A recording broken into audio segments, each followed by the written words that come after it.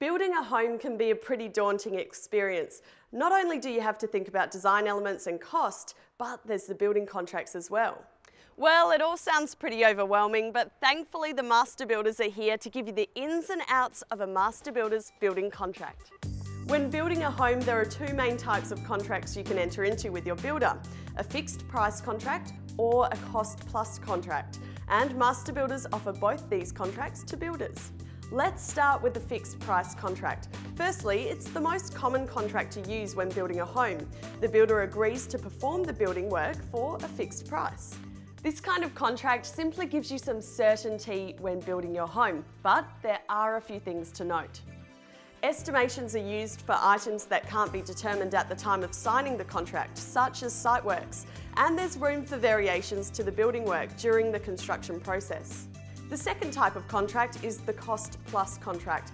This is where the builder gets materials and services at each stage of the building process and then passes these actual costs onto the owner, together with the builder's fee covering overheads and profit. Okay, Jeff, how do we know which kind of contract to go for? Well, you really need to talk to your builder. Some builders will offer a fixed price contract, and that'll give you certainty. Other builders will offer a cost plus contract, and that may work out cheaper for you. So you really need to talk to your builder. I should add that under a fixed price contract, you may incur additional costs through variation, extension of time, etc. So the costs are not necessarily always 100% fixed. To find out more on building contracts and other great building ideas and information, head to mbawa.com.